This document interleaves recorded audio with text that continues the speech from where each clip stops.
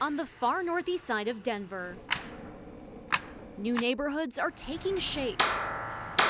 And right in the middle is DPS's newest school. It's very, very exciting. In just a few months, this building will become the Responsive Arts and STEAM Academy Far Northeast, or RASA. God, I didn't realize they were putting so much mass timber in here. It looks so good. Amy Sponsler is the operations team project manager for DPS. She's watched this new building go up fast. The far northeast area of Denver is our area that's growing the fastest. And so, this school is in response to that growth. But this isn't just any school.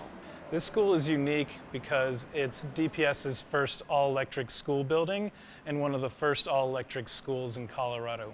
So we're really excited to push the envelope in terms of sustainability. The heating and cooling equipment, electric. The kitchen, electric. And inside the classrooms, daylight windows maximize light.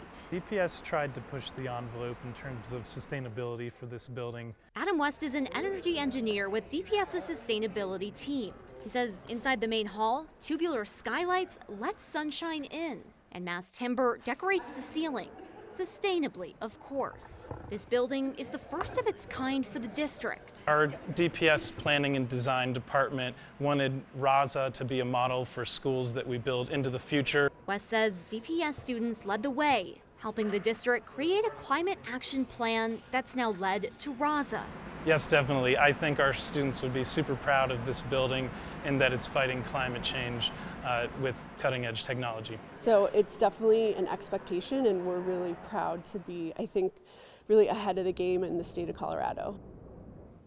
Construction on RASA is expected to wrap up in June in plenty of time for the next school year. Now, at first, it'll be just early childhood through 2nd grade, eventually expanding out to the 5th grade and down the road all the way out to 8th grade. The district says they are so excited to see this all-electric building pave the way for DPS. It is pretty cool looking, and they did it in a relatively short period of time. Yeah, they started construction last February, and it'll be done in June. All right, can't wait to see it when kids are in there. All right, thanks, Rachel.